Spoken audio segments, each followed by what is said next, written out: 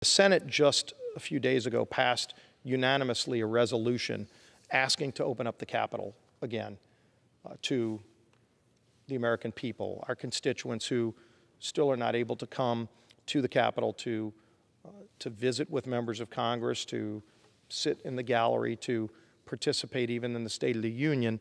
It was a unanimous resolution in the Senate. There is a companion resolution by Congressman Stile that was filed, H.Res. 961, that would do the same thing and express from the House's side what the Senate just expressed, and that is it's time to open up the Capitol to the public again. The Senate Republicans and Democrats came to an agreement to do it. I would just ask that we do the same and show the American people that the People's House is open to the people of the nation. If the Senate can come to an agreement on it, again, I don't think there's anything controversial in the resolution, but I would ask that we could bring that up as well, and I would yield. I thank the gentleman for that question.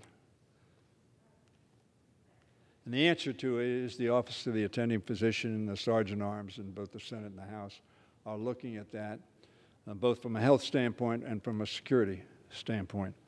I think all of us agree that the American public's access to the Capitol ought to be as fulsome as possible, given constraints of health concerns and of security concerns. And so I join the gentleman in saying, and I've said to the press, as soon as we can do that responsibly, we ought to do it. And so I agree with the gentleman. Oh, I appreciate the gentleman's I want to consideration. add something. And I would yield again. That is of great concern to me. And I hope we have agreement in this House. And I hope we have agreement in the United States Senate. I have been shocked, deeply saddened, when your party passes a resolution and tells the American people that January 6th was legitimate political discourse. Mr. Whip, if we are telling people in this country that January 6th was legitimate political discourse, we're going to have great concerns about opening up this Capitol for the safety of our members, for the safety of the public who wants to visit, for the safety of our staff. And I would ask my friend, do you believe that January 6th reflected legitimate political discourse? I was shocked, astounded that a major political party in this country would tell to the American people what you saw on January 6th was legitimate political discourse.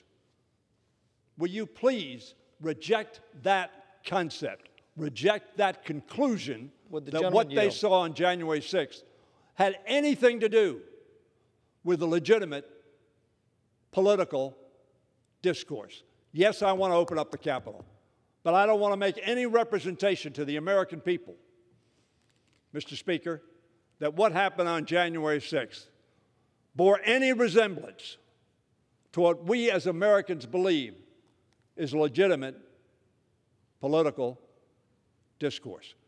Rightfully, Senator McConnell and your former candidate for President of the United States, Mitt Romney, rejected that out of hand. I would hope you and your party would do so on this floor and tell the American people, yes, we want to open up this Capitol, but do not delude yourself that anything you saw on January 6th bears any resemblance in any way to legitimate political discourse. I had not brought that up, but I am constrained to do so as we talk about opening up our Capitol. Tuesday night, we were in armed camp. You saw it, I saw it, we all saw it. Fence around the Capitol. Men and women with automatic weapons, both military and civilian, because of what happened on January 6th, because of the concern they had for the safety of our democracy and of the ability of the President of the United States to come and give a State of the Union address to the assembled members of the Congress of the United States and the United States Senate. That's why all that was there. And very frankly, inexplicably, your party National Committee passed a resolution, apparently overwhelmingly, that told the American people that January 6th was a legitimate political discourse. Would the gentleman yield I will yield on that? And first of all, I've been very clear from the very beginning. Anyone who broke into this Capitol ought to be held accountable and is being held accountable. More arrests have been made than probably all of these cities where people were burning down cities across America this summer. And that's something that ought to be addressed. And, you know, your party doesn't want to talk about that. Just want to talk about January 6th. These resolutions are not about January 6th. It's allowing the American people to exercise their First Amendment right to come and meet with their members of Congress, which they're not able to do right now. And so if you look at that resolution, the head of the RNC even came out and said that's not what they were referring to, what the gentleman just alluded to. They said they were talking about the people that weren't even in the District of Columbia on January 6th who are being targeted right now. That's what they said that they were doing. You can go take that up with them. I've been clear about what's happened to the people that broke into this Capitol, and that everybody who breaks the law to be held accountable, not just the people that broke in here on January 6th, but also the people that burned cities down over the summer of 2020 who haven't been held accountable. And that's something that angers people all over the country. They want to see the law equally carried out to people who broke the law, no matter where they were, here or in cities across America. So if you want to criticize one side of it, at least be willing to criticize the other side of it too. I surely have. I haven't heard it from your side. Be more than happy to hear the gentleman talk about people who were shooting at cops, killed cops, beat up people in streets, burned down police stations, government buildings in cities, took over cities, and haven't been held accountable. Shouldn't they also be held accountable? I say both should be held accountable. Does the gentleman agree with that? And I would yield. Mr. Speaker, the equivalency that my friend from Louisiana tries to make between citizens, some who committed crimes, but citizens who are coming because they're seeing their children's lives taken because of the color of their skin. And what happened on January 6th to undermine our democracy, our Constitution, and our election of a President of the United States reflects the resolution the Republican National Committee passed. Legitimate political discourse. They weren't talking about the people. Nobody saw, some people saw, obviously, the president incite those people to come from where that political discourse, that discussion, it sounded like incitement to me, maybe not to you. And they came from the White House at the president's instruction, Mr. Speaker. Go down to the Capitol. Stop the steal. Give them hell. Fight like hell. Instructing the Vice President of the United States to do what the Vice President of the United States concluded was illegal and not within his power, and came into the Capitol calling for the life of the Vice President and the Speaker of this House. There is no equivalency, but they continue, Mr. Speaker, to make that equivalency, to justify what was done on January 6th. That, oh, well, everybody does it. No, they don't. It's the first time in history, history that it's happened. And for a national committee, when the Whip and I are talking about what I think we both want to do, open up this Capitol, make it more accessible, have people come in, gun-free, weapon-free, come into this Capitol, see their democracy in action. That resolution was read by the American people as, oh, it's okay. Legitimate political, there was nothing about January 6th which was legitimate political discourse, including what the President of the United States had to say. At that point in time, Donald Trump. That wasn't legitimate at all. 60 courts determined Joe Biden was elected, and he still, to this day, lies to the American people. And sadly, too many people believe him. which led to January 6th and the violence. And I'm sure that the whip believes they ought to be held accountable if they came in here and waved guns at people and killed a police officer. And I appreciate that he said that. And if he believes, as Romney believes, as McConnell believes, McConnell didn't say they were talking about the people talking in the political discourse, should we do this, should we do that? McConnell responded to that resolution exactly as I have, understanding exactly what it meant. Inexplicable. And very frankly, if we're going to open up this Capitol, we need to have all of us tell every American, we're opening the Capitol to peaceful, sure, political discussion. That's what this place is all about. That, Mr. Speaker, is what this discourse is about. Differences of opinion, how we resolve them, how we reach consensus, how we hopefully bring people together. But not by waving racist flags, not by hanging gallows in front of the Capitol. That's not how we do it.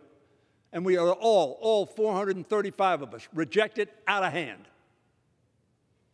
Not in any way try to make it look like, well, some other people did this and some other people did that, and therefore it's okay. They attacked our democracy, our Constitution, this country. They were traitors.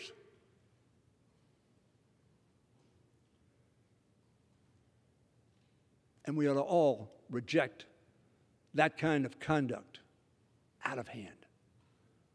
Not try to rationalize it by some other group did this and some other group did that. People with grievances. The constitutional, it does not guarantee you being able to shoot at people, police or non-police. It doesn't justify destroying property. That's criminal activity. I agree with that 100%. And no city was burned down. A little bit of hyperbole there, Mr. Speaker. Were the things done that shouldn't have been done? Yes. Were the things that shouldn't have been done in things that happened on this Capitol? Yes. But January 6th was not analogous to any of those things. It was an attempt to undermine our democracy, our Constitution, and the election of the President of the United States by this Congress in approving what we should have no discretion one way or the other, and that is what lawfully is done in each state and send its electors here.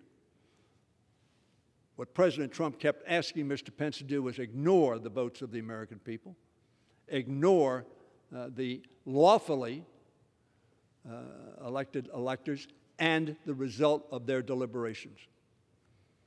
So I say to Mr. Scalise, Mr. Scalise, my friend, he's a good man. But if, the famous quote is, if nothing is necessary for the spread of evil, but that good men do nothing. And that's why I tell my friend, I was so appalled at the rhetoric of that Republican National Committee resolution, in what it says to people around this country who may have a grievance, who may be angry. And as McConnell interpreted it, the resolution was speaking to what happened on January 6th.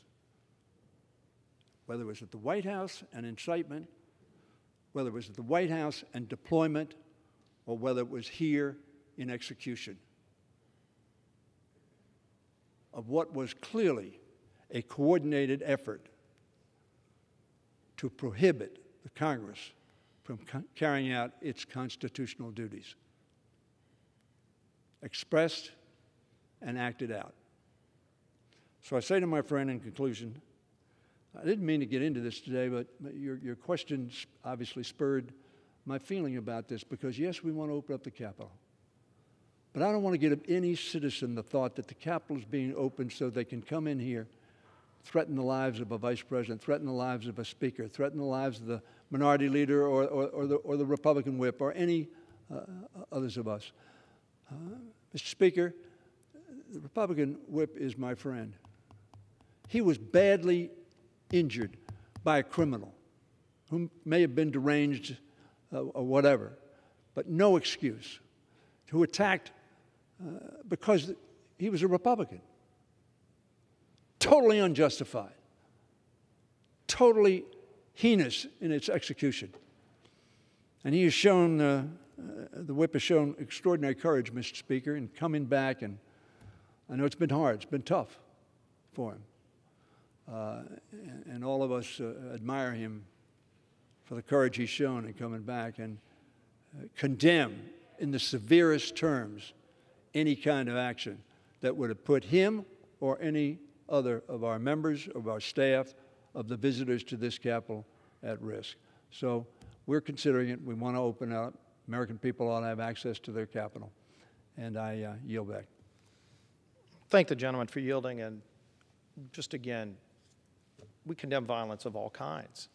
Political violence, people that just commit violence because they want to, or they think they can get away with it, or they think somebody will bail them out if they do it.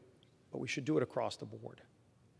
And the punishment fits the crime. The laws are on the books. It's the prosecutors who go after people, and they are. In some instances, it should be in all instances.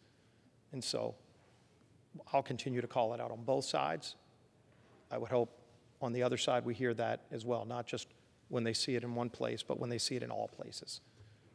And I would hope we would open up the People's House and get the Capitol back open to the American people who want to and have a right to come and express their views on issues. They might want to send an email, they might want to make a phone call, but they also might want to go to the office and sign that logbook and try to sit down either with the member of Congress or their staff to convey their feelings. And we just hope that happens. Again, the Senate unanimously said they want that to happen. I would hope the House would do it too. And with that, I would yield. Yield back the balance of my time. The gentleman yields back.